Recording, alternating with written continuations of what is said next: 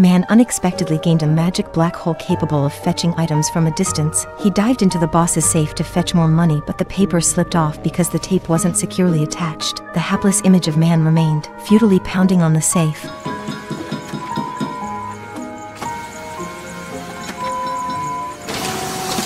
The man was quite daring. He reached his hand into this bizarre object without hesitation. What if the A4 paper were to fall off halfway through while he's inside? Wouldn't he be cut in half? This film, an award-winning gem from Cannes, comically delves into the depths of human greed, reminding us of a vital life lesson: always invest in high-quality tape because low-quality tape won't stick.